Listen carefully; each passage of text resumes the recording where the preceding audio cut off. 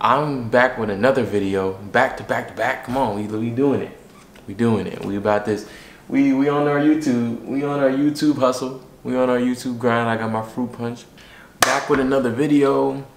If you thought the other videos had gems, in this video has gems. This video got gems. We are going to entitle this video "The Importance of Understanding How Powerful Your Influence Is." Yeah, this video is going to get deep. I have my bullet points and my notes. 2 pages for this video. Basically, just sharing when I first came into the game. When I first came into the game as a rapper, officially dropping my debut. I wanted to appeal to an audience, but I did it the wrong way. I was talking about anything, I don't talk about guns. I don't talk about guns in my lyrics because I don't own a firearm. I went to the shooting range once, but I don't shoot guns, man. I was 17 and really didn't understand how powerful my influence was. Up until the moment where I made a song talking about me being lost. I was aware that I was lost. I was aware that I needed guidance, right? There was a song called Garlic Breath where I was saying, "You're so fucking lost, Press." Like talking to myself in the track, like, "You're so fucking lost." And it was interesting. And even more interesting that people gravitated to it. Like that was a song where people was like loving the most. People loved that song. I didn't like how easy it was to talk about, something that's more negative, having the ears of the people so fast. I was aware of my influence at the time, but I wasn't taking the responsibility of being a positive influence 24/7. But that was about to change. I made it a life spiritual commitment that I do my best to stay positive with my influence and be real. Shortly, I started coming up with the concept for Sunny Path. This concept was centered around positivity, and even though I'm in a place where I'm lost, even though I'm in this feeling of self-doubt, I know that my path, the path that I was walking on, was spiritual. Just knowing that where I'm heading is more concentrated in light. Everybody's powerful. Everybody's powerful. You don't even need to be a rapper or a famous person or an artist to have influence. You are powerful. Whatever you guys are doing to make a living or whatever hobbies you have, I already know that you guys are powerful. There's not one thing that's powerful and then one thing that's not. No, everybody is powerful. You don't need to be famous to make an impact. I think somebody commented on my YouTube channel and said, "Hey, Ade, thank you for making this video. I know I'm gonna be somebody one day." And another person replied to that comment, replied to it before I could get to it, and already told him like, "Yo, you're already somebody, bro." And I had to just like back him up and say, "Yeah, you're already somebody. You're already powerful. You're already powerful. You don't need to be known to be somebody. You are already somebody. You know yourself. You was given life. You're somebody. You're more than somebody." That's really important, to just know that everybody has influence. And knowing that life is all about decision making. You can either choose to be upset about certain circumstances or choose to make the best out of it. That's what life is all the time. And the way you decide to react to these circumstances and the way you decide to take action has an effect on your future. The way you decide to react about whatever circumstance, so your decisions have impact on your own life. Since we're not the only ones in this world, it's kind of like inevitable for that impact to rub off on others. We share this world, so it's up to you to decide whether your impact will be good or bad. That's how you have influence as just a regular human being. You have influence. You know, you can go outside and just, you know, smile at everybody, say hello. Everyone that walks past you, you could smile and say hello. Little things. That's that's being a good influence. You know, that's influencing people to interact with each other. That's influencing people to know that we're safe as a community. It's as little as that, and it goes a long way too. This bullet point I have, it's very good to be aware of us humans having influence. We're connected with each other. We're connected with each other. You know what I mean? We influence others all the time. You know, sometimes someone I respect so much, you know, someone I respect so much has the most influence on me because, you know, I connect with them. Having conversations with my brother, and we would influence each other constantly. He would say, "Oh, I like this," and I would be like, "I don't like that," and he'd be like, "Yeah, I don't like that either."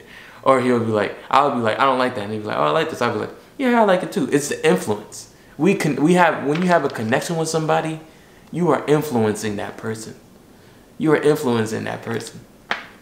So it's good to be aware of this. It's good to be aware of your power. You know? If you're not aware of it, you can do a lot of damage. Especially if you are someone with a big platform. If you're not aware of your influence, you could poison the minds of people who look up to you. You know? Like, let's say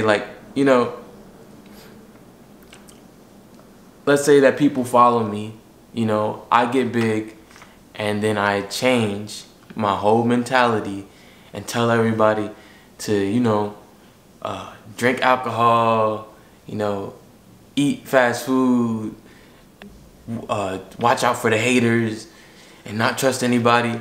Basically, you know, influencing a whole community to, you know, be negative. You're doing yourself a disservice, and you're doing the people that love you and respect you a disservice. So it's very important to acknowledge your influence. If you don't acknowledge it, it can result to the lack of accountability, which is extremely dangerous. Someone could be like, "Ade, oh, like, you said this, that, and the third, and now everybody's doing this." I didn't tell those people to do it. They made their own decisions, blah, blah, blah. In this example, I don't recognize the fact that I'm powerful. I don't recognize the fact that I have influence in this example. And I led people into a trap, the people that look up to me into a trap, because they love me and respect me and want to do everything in my shoes. And I led them into that trap because I didn't take accountability. You know, there's people out here that do that. You know, they don't take accountability. So I'm saying, realize how powerful you are. Realize you guys are powerful. Rapper or not, platform or not, you're powerful. It's important to stay committed to being a positive influence. So once you make that transition, it's important to stay committed. With all the shit going around in the world, stay committed to being a positive influence. Because no matter what, they're trying to influence you to be negative, but stay positive because the world needs you right now. They need you. So surround yourself with people who are also positive, because influence goes both ways. If you surround yourself with more negative people than positive, it's going to rub off on you. You might become that negative influence. You know the saying? There's a saying, you have to be the change you want to see. You got to be the change that you want to see, right? You can only be the change you want to see by the influence that you carry.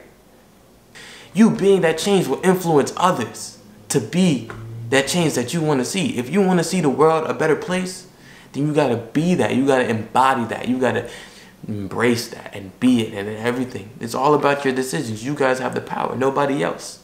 Nobody else. If you're an artist who's committed to being a positive influence, you have no problem acknowledging your supporters. You have no problem acknowledging the people that support you. If you're already committed to being that positive influence and the supporters are making themselves known, you're going to reach out to them even more because you know you need to spill over that influence onto them that's positive. So you will have no problem acknowledging these supporters. In the last video, I was talking about how, you know, it's very important to acknowledge your supporters in order to create a strong fan base. And I'm saying if you are committed to being a positive influence, you have no problem acknowledging these people. The people with negative influence, you know, they don't want to acknowledge these people because they don't want to see themselves. They don't want to see themselves. They're afraid.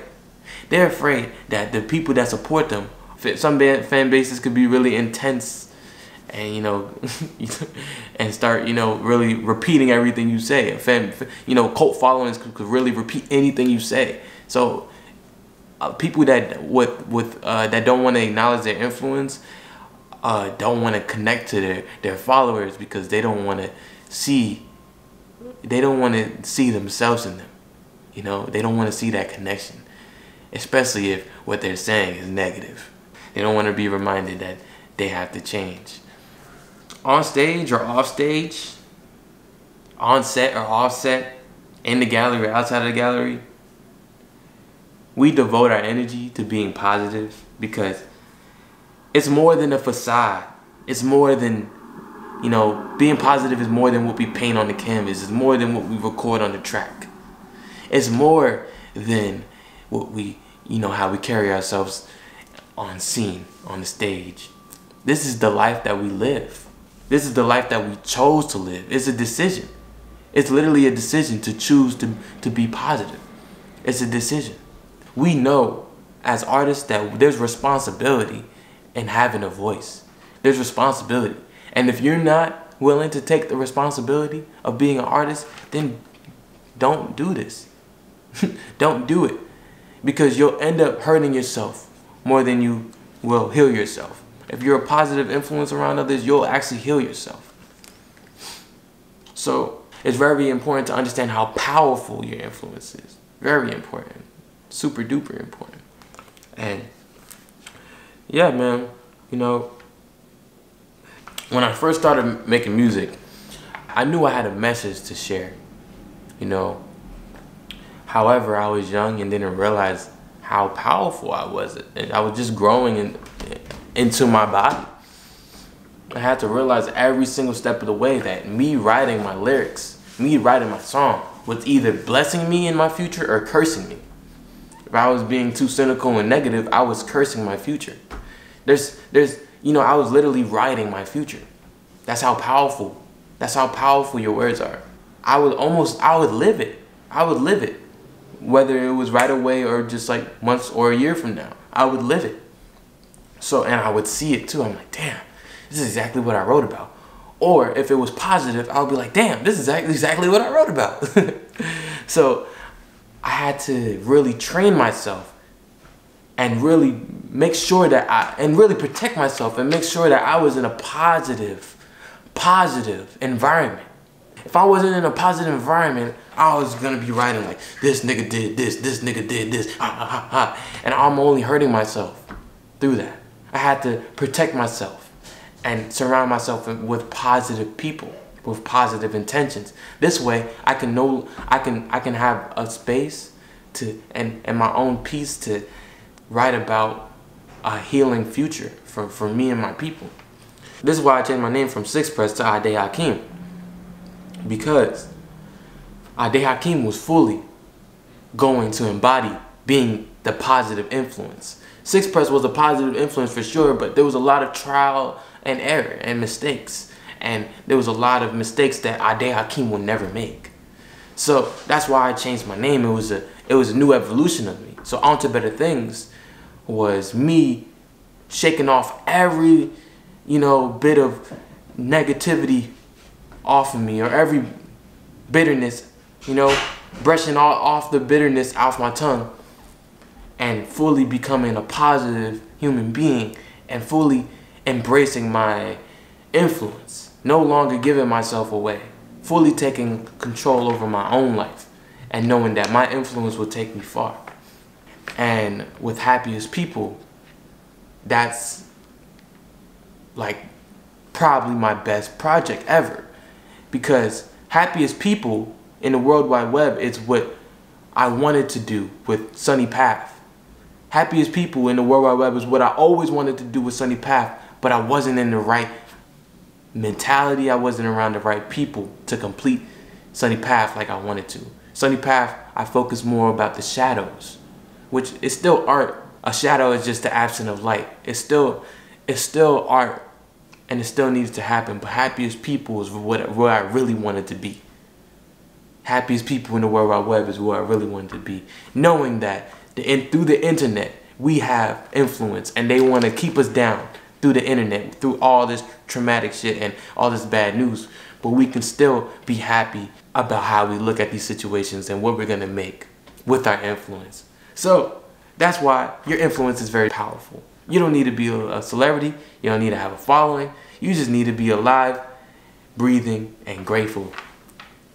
Grateful to be here. I love you guys. You guys are powerful. You guys are powerful. And I hope you guys already knew this. If not, I hope you guys can be reminded of this.